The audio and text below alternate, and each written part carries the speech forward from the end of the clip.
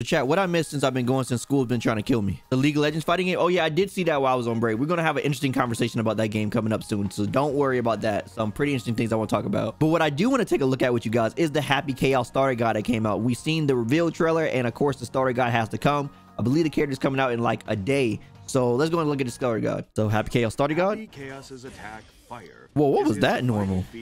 That is Far Slash? Allowing him to attack at any time. Set your sights on the enemy and shoot them down. At the ready. Time to see what type of character he is. Chaos readies his gun, transitioning into a state where he can perform fire. When performed with a quarter circle / input. So it seems like it's an auto lock on, like people thought. As the move comes out. Oh, there's an attack with it. You can no longer block while the gun is ready. It's unblockable. However, you can perform fire to instantly hit the opponent. Oh, it seemed like you can like run away from it. The stance ends when you run out of concentration. Fire. Interesting. Chaos fires a shot, expending concentration and ammo. As time passes, the sight grows increasingly small. Ah, okay. So once the concentration gets better, it's harder to run away from it, seems like. After firing, the sight expands, and the accuracy and damage decrease. This move can be performed during most actions, with the exception of that looks crazy. But he's using bullets and concentration as he does everything. Chaos steadies his aim. So this is the orange stance we saw before. Oh, look how fast the gauge went down. You can perform a more powerful and accurate shot. The slowdown. However, in addition to being unable to block, you also cannot perform jumps, movement, and some special. Oh, so you can't move. It's like LFL sniper stance. Quarter circle / during the animation allows you to cancel this stance. Interesting. Cancel aim. Cancels at the ready. As you I mean that makes sense. At the ready. Use this. Considering you can't block during the stance. Think an attack is coming. That's a weird sweep. Reload. Chaos has to reload. Guns. You can that's faster than I thought, actually. With another move after reloading one bullet. Oh, so you don't have to reload them all. Okay, that's actually really good. Chaos focuses his spiritual energy. Focus? Recovering a certain amount of concentration. Oh, he can get it back quicker? After activation, his concentration will deplete at a slower rate for a that's going to be really good, especially with like the clone things that we saw in the trailer, maybe? This process, making it critical to time the usage of this move carefully. That's pretty good. Roll. Chaos rolls forward. So it is a roll that we saw. Chaos can roll behind the opponent during the motion. The motion is also extremely low. Wow, it low profiles very well. For ducking under high profile even under that? Attacks. Dang, okay, we got another stun dipper? Well, I don't have a hit with it, but... Making this a great choice for mixing up a blocking opponent. Whoa. I gotta take a look at that again. Was that a cross-up? Chaos summons a double of himself while retreating backward. Placing this Wait, did I use health? Costs a small amount of health. That's interesting. I like how there's different poses. The thing that I want to see is how much he can actually take. Like how much they can actually take. And gain some time to replenish your ammo or concentration. That's pretty cool. Curse. Chaos throws a ball forward. What? Although it does not cause damage or knock the opponent back on hit, it temporarily increases the accuracy of Chaos's shots after making contact with the opponent. Oh, that's scary. As Chaos moves backward during this move, it can also work well to create distance. You have to be wary considering it don't do damage though. Chaos fires countless bullets with this powerful attack. This move super looks pretty cool. Concentration to activate. As use concentration. At the opponent's current position, you can hit them from any distance. That's interesting. It will cause an area shift. So you can't cross them up with it. As it reloads bullets on activation, and it reloads bullets when you are low on ammo. That's actually very good. So it reloads bullets for him too. So it's very good for. Chaos focuses his spiritual energy to recover all of his concentration. For a certain duration after activation, Chaos's concentration will decrease at a slower rate, allowing him to perform powerful attacks using his gunfire. So due to the limited recovery of this cancel attack, from dust? After forward that's a violation. to keep up your offense.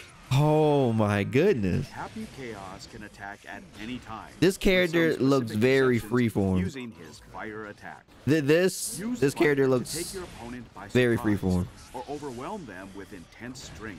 This character may be His oh my powerful god, this fire character may be kind of is annoying to deal with. restricted by concentration and ammo. I like it though. I like the Use direction they're Scapegoat going. as a shield and prevent the opponent's approach with standing Weird R normals. slash.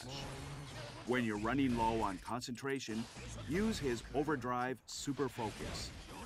Similarly, Deus Ex Machina. Man, he looked like he could works play well so with many. He could low play on zoning ammo. or like, you know, go in. Analyze the current situation. It really to like decide his which normals one to don't that bad either. Like his far slash, that like punch looking move looks pretty good. I think the character looks mad good though. Not gonna lie, I think he looks really good. Every character in this game always has like you know, their unique appeal to them, and I feel like every character is strong within their own right. This character just looks like he's going to be able to do things obviously that other characters aren't going to be able to do. One thing we saw, he was able to combo off dust when they were showing the shots like this. He was like doing like crouching attacks and he was able to combo from the dust, so he could fire any point from the air, from dash. And it seemed like he could cancel from it like into fire from like specials and stuff, like from the roll or air dashes, like immediately, like he could cancel the actual like whiff recovery or recovery of things into the shot itself, so he can like sort of make himself safe in those approaches. It's very weird. It's like even though you're supposed to have recovery during your dash, it looks like he's able to like shoot from that and stuff like that. There's one time right here, like here, what they show right here, where you combo from the dust right here, bam, and it shoots and then start going into a combo. That's going to be insane. The fact that he can use fast dust and actually get combos, that's going to make his mix up a little bit more valuable, just period. Just the fact that he got something like that at disposal.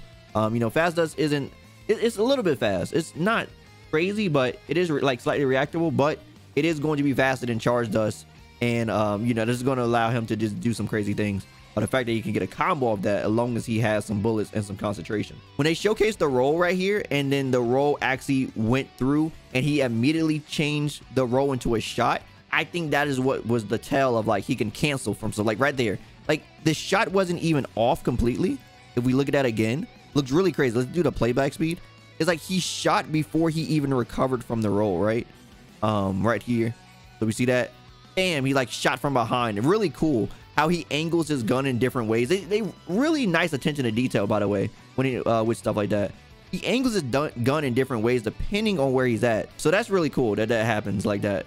So if that is cross up, getting past cross up protection, that is going to be a tricky mix up indeed that he can definitely utilize, which is going to be very scary to deal with. You know, you got to deal with roll, dust, and just him just doing like this insane pressure, just period with this stuff. And of course, the other one has the guard crush on it as well, the orange one that we've seen inside the trailer. The scapegoat looks interesting too. The thing I want to know about the scapegoat is how much hits it can actually take. So we can see that it takes like one single hit, but I wonder if it's a multi-hitting attack. Does it like still eat those? Like what if, I want to say like, what if you do this and a Kai does like ride the lightning, right?